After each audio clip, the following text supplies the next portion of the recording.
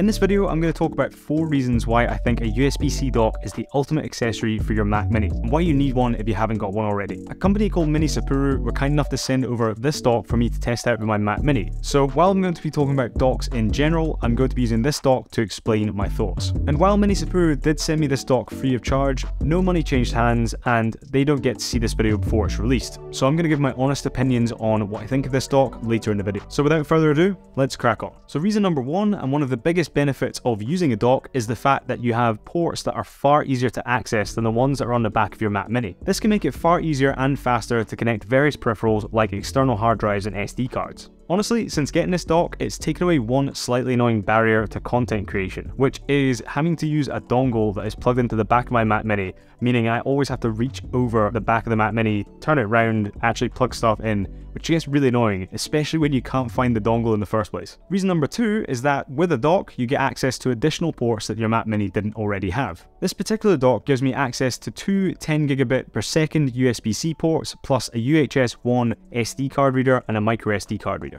As someone who creates YouTube videos and edits photos frequently, having an easily accessible SD card reader has improved my workflow immeasurably. I can quickly check B-roll footage as soon as I've shot it to make sure that I'm happy with it, which is something I just wouldn't do before because it was just too much hassle. This basically avoids me having to set up my lights and everything again to reshoot B-roll shots that I'm not happy with, because I can more easily check them on the fly and then reshoot them during that same filming session. Reason number 3 is that a dock can allow you to declutter your setup, especially if it mounts the Mac Mini vertically or on its side like this Minisopuru one does. This reduces the physical footprint of your Mac Mini and gives you more space to play with, and also just makes your desk setup look a bit cleaner. I also found that before I had a dock, when I plugged in an SSD to the back of my Mac Mini, I would rest the SSD on top of the Mac Mini, which could eventually scratch it. From a personal point of view, I like to try and keep all my gear in as good a condition as possible. Partly for the satisfaction of having nice looking things, but also because it can really affect the resale value if you have scratches on your Mac Mini. Finally, reason 4 is really important. The base model M1 and M2 Mac Minis come with a tiny 256GB of inbuilt storage,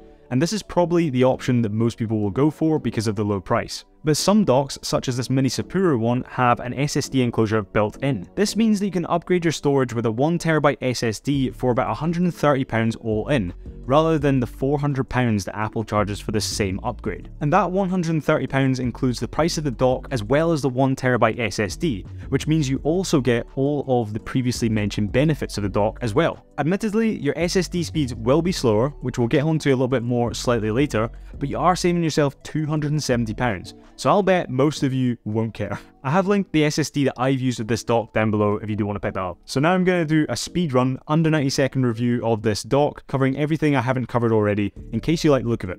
So let's go. I give the build quality 9 out of 10. It feels really sturdy and well built with an all metal construction. I give the port selection 7 out of 10. The main reason I'm not giving this a higher score is because it doesn't have any USB-A ports, which I know some people might need. Also, bear in mind you can't charge anything through the USB-C ports as they don't provide enough power pass-through. The SSD enclosure gets an 8 out of 10. It's super easy to install an SSD without the need for any tools, and there's a really sleek magnetic cover that clips into place really easily. Once installed, the SSD appears on your desktop like any other external SSD would. One thing to note is that from my testing, you're leaving about 17% write speed and about 27% read speed on the table when you're using this dock over something like this external SSD enclosure from Ugreen. I imagine this is probably down to bottlenecking from the USB-C port, but the SSD speeds are still fairly fast and more than good enough for 4K video editing workflows. Finally, the design gets a 7 out of 10. I like the overall look of the design, but if you have a lot of things plugged into the back of your Mac Mini, it can look a little bit messy. I like the rubber pads on the inside of the dock, as these protect the Mac Mini from scuffs and scratches when you put it into the dock. However, only time will tell if these mark the Mac Mini permanently.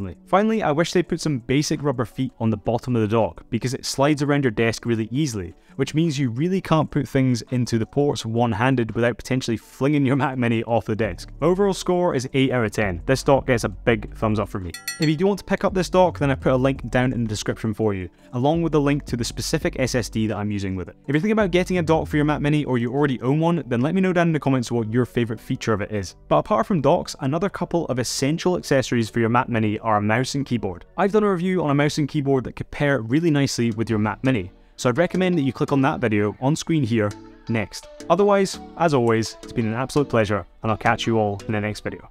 Cheers!